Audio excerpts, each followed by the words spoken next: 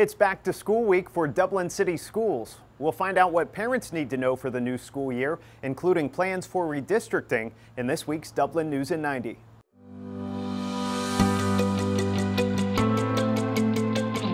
Joining me this week is Dublin City Schools Superintendent Dr. Todd Hoadley. Dr. Hoadley, as classes get underway this week, what would you like for the community to know so that we can have a safe start to the school year? Yeah, and Josh, safety is our #1 priority. So I want everyone to know that first off, Wednesday is the first day of school for our students.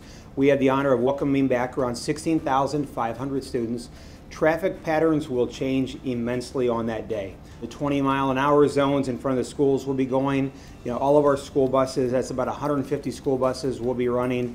Children will be walking to school. Crossing guards will be out helping direct traffic. And some parents want to drive their children to school. And so there'll just be a massive change from Tuesday to Wednesday for the amount of traffic in and around all 20 of our schools. I know redistricting starts this fall. What do we need to know about that process? Yeah, that's going to be an important process, and I want everyone to know from the community, we'll be doing that process with our community and not to our community. It'll be a very communicative, transparent process.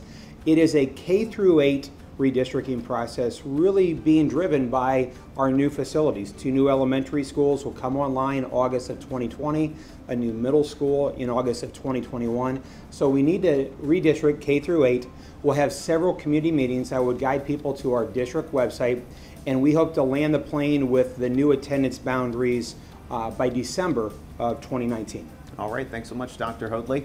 You can learn more about Dublin Schools and the 2019-2020 school year by heading to dublinschools.net.